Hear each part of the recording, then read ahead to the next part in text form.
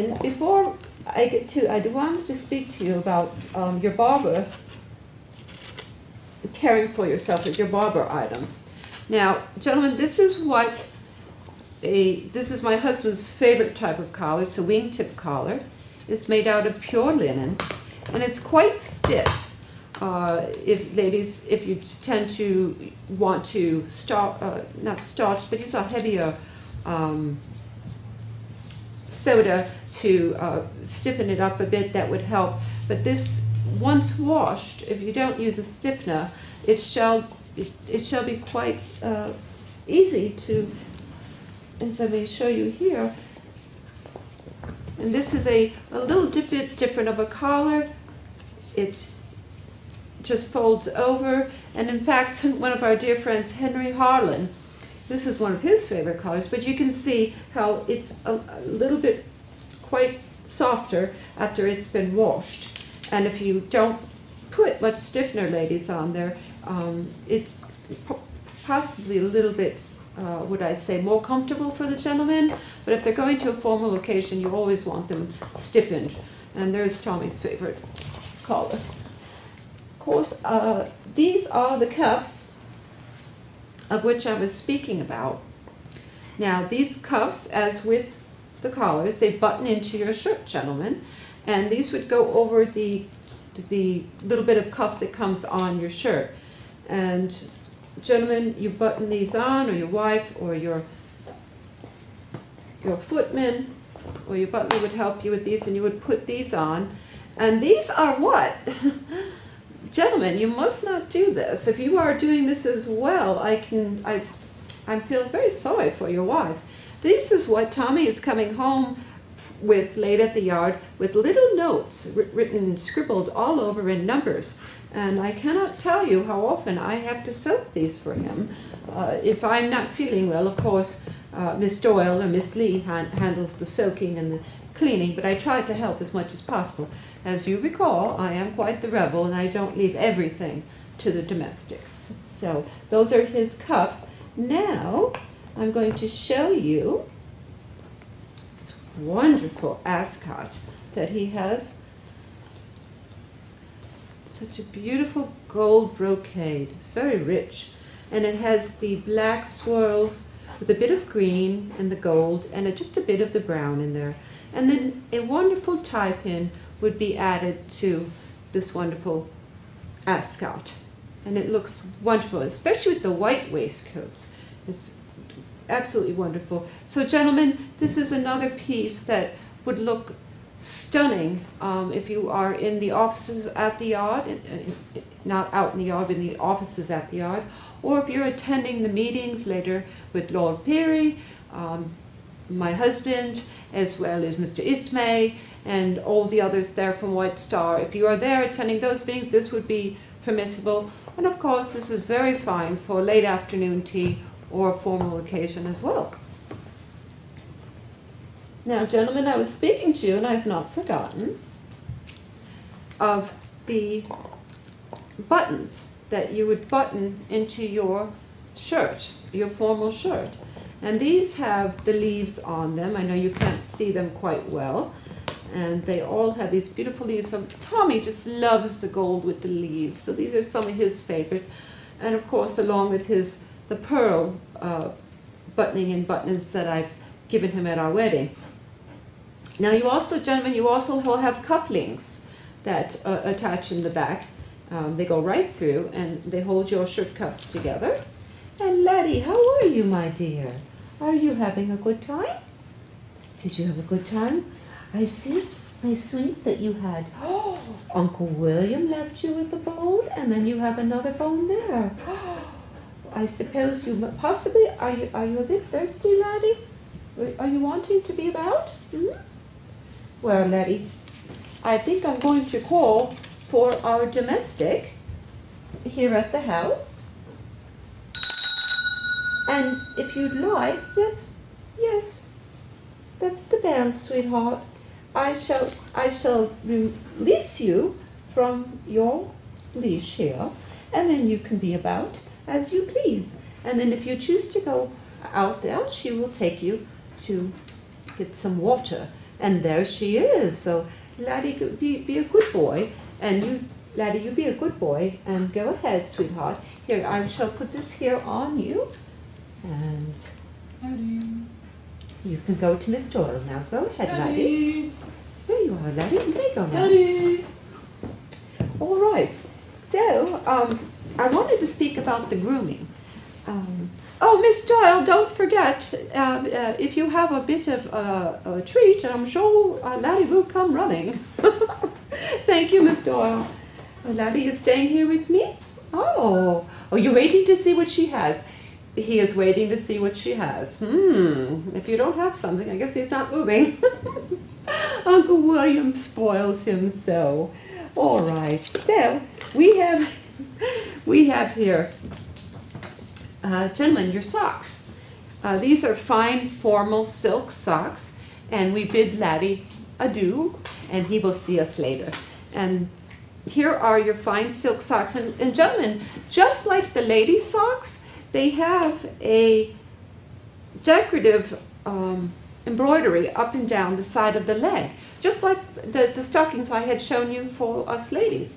So these are, gentlemen, these are perfect if you're working in the offices at the yard, or like Lord Perry, this would be permissible.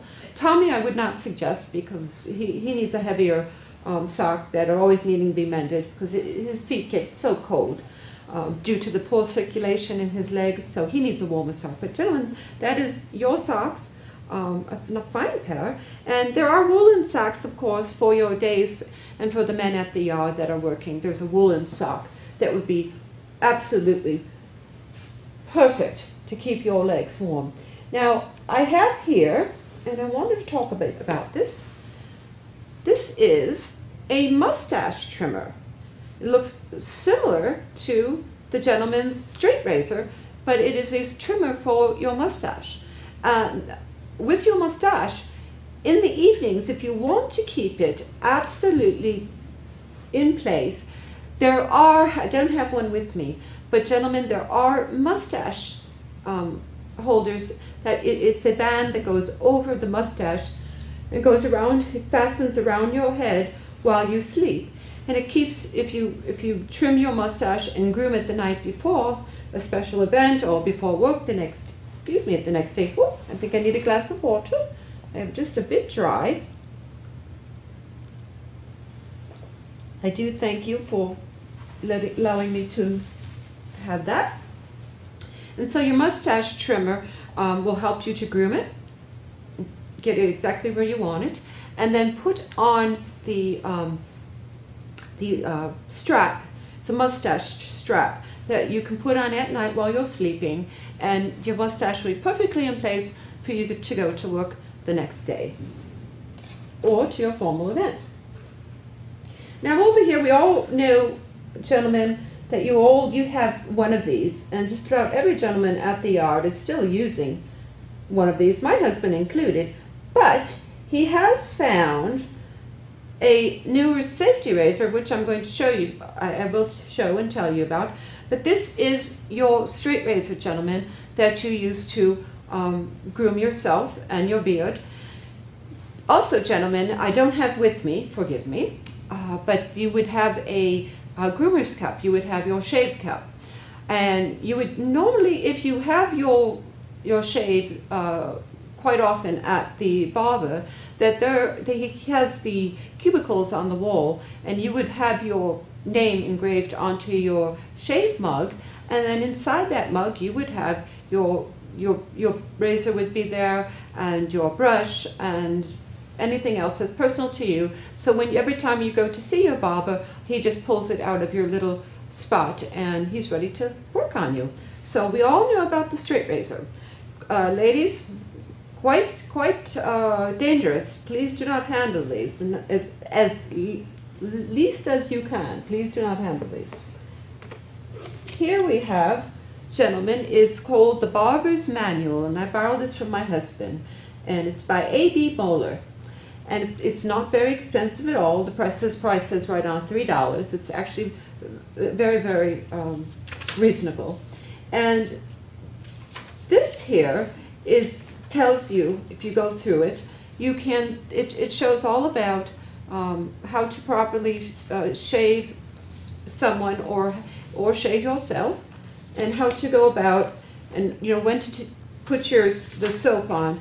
Now you always want to start with a hot towel, gentlemen. It's quite relaxing. So if you have somebody working with you or working on you, perhaps for a special occasion, or yourself, but it's quite relaxing to have someone else work on you for that. And if you go to the barber, and you should have a warm towel. You just warm up a warm towel over near the fire, a damp warm towel, and that will open all the pores before you do your shave. And then, of course, you create a nice lather there in the wash tub, in the wash basin, and you start, of course, putting on all your shave cream. I can recommend one that my husband uses, and of course it's going to be used aboard, the soap will be carried aboard all the Olympic class liners, Titanic and Olympic, as your first class stateroom soap. But it's called Vinolia shaving soap, and you can get that, gentlemen, at any one of the town barbers or any one of the town stores. Anywhere in Belfast has them. And Vinolia, it's very, very gentle on the skin. It's a combination of several cold creams. You couldn't ask for better for your skin. So it would keep it nice and smooth and soft and moisturized. So I suggest you use that. Now, there's something that is coming out. It's been talk of it, and one of the gentlemen at the yard let my husband give this to me to bring into you. It's called the safety razor. This is the new rage. This is the safety razor, gentlemen. And my husband will not miss getting one of these. And how much safer does this look compared to, of course, and it seems like, oh goodness, I've broken his straight razor. Oh no. Here's the straight razor. Here's the safety razor.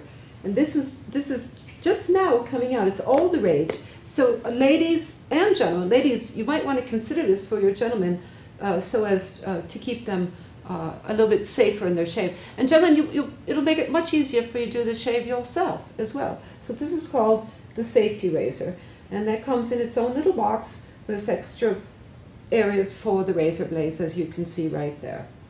So that's the new thing that's all coming out, gentlemen. You're all going to want to have that. Now, let's see here. I wanted to show you, gentlemen, of course, with any fine suit, unless, of course, you're these hard workers down there in the yard, and you're under there and you're doing all the work, I don't suggest you all have your best handkerchief with you, because it's going to become quite soiled, because you have to wipe your brow, because you're working so hard. Oh, goodness. I have so much respect for each and every one of you gentlemen, how hard you work. But I brought a couple of the linen handkerchiefs of Tommy's, and here, right here, are some beautiful cotton ones with his initials on them, and many a times he'll have them in his pocket at the yard. They leave white or ivory, they don't come home that color. And this one seems to be of a silk, and it's a plain one, and actually I do remember this one. Gentlemen, this silk one was given to my husband Tommy from his mother, Aunt Lizzie, and she had given this to him for our wedding. So this is his silk wedding. And goodness, what is this I have here? Oh, ladies, do not tell.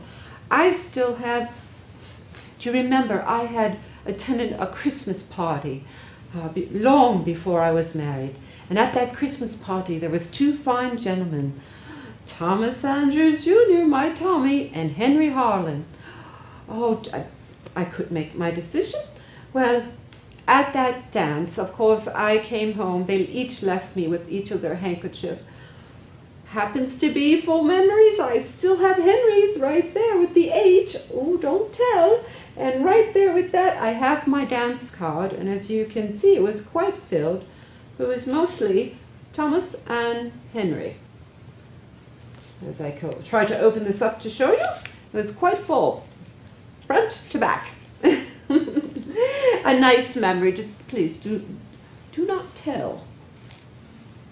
Now, I had brought something with me today that I wanted to share with you. My Tommy is so sentimental, and here, from one of the first times we spent out back of Ardara, there's a beautiful, beautiful bush back there, and here are their leaves. And he kept these from one of the first times we spent and recorded out back of Ardara, and we sat and we had some tea, of course under the watchful eye of Aunt Lizzie, and he had saved these and pressed these for me. So I thought to share those with you, and they are becoming quite crispy, so I think I'd best place them back just the way he had them. And so, where shall we go next? I have so many things to show you. Well, oh, one of my most favorite, I'm so proud of this. This is Tommy's pin. Now, as you all know, he belongs to the Society of Naval Architects. It's founded in 1893. Thomas Andrews Jr., my dear, is a member of the Society of Naval Architects and Marine Engineers. And it's his membership pin he acquired in 1901 when he was becoming, to have a lot more responsibility at the yard. Next time I have a show, I will have to bring you his books, his original books that he has and he looks at from time to time, and he uses those to refer to during his shipbuilding. But there is the pin that the gentlemen that are part of the society have been given as a gift. And I'm so very proud of that. And he keeps that in the frame all the time. I asked him to wear it to special events, but he chooses to keep it there. Here are some photographs. You can see these very well. The photographs have a bit of a gloss to them. And then here's another gentleman. And if you can see Mr. Rockefeller, he has his top hat just like Uncle William. He has his pocket watch and the pocket watch chain. Also, of course, that Uncle William did not show you when traveling and going out, gentlemen, you should have your white gloves. And I do believe they are here somewhere to show you. I'm sure I will. Oh, there they are. They fell to the ground. Shame on me. All right. So when you are attending a formal occasion, you're going to a lady's house, or you're, of course, like I said, you're attending a formal occasion or a wedding, you will want to wear your white gloves, your formal gloves. And these are of a soft cotton as well, and are very comfortable. Please do not forget these, and do not forget your walking stick, as they all go together. And then here's another wonderful, very fine family, and you can see the father, he is there wearing they must go to a formal occasion, because as you can see, the mother is dressed in just a fine, fine gown. And the father, it shows you, he's got a black waistcoat, and then he has the white wingtip tie with the white collar. And of course the children are dressed very fine as well, all pressed and ready to go. And then we have here the LaRouche family.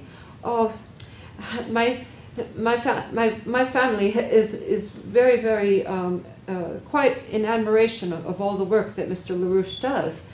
And here he is going, he's always dressed most formal, and here he is, and he has on his white wingtip collar and his white formal tie, just like Tommy. And then we have another gentleman, I do believe. Yes, here he is. Now here are, and this gentleman, this is more of a morning suit. Morning frock, and he has the morning trousers on here, the striped trousers.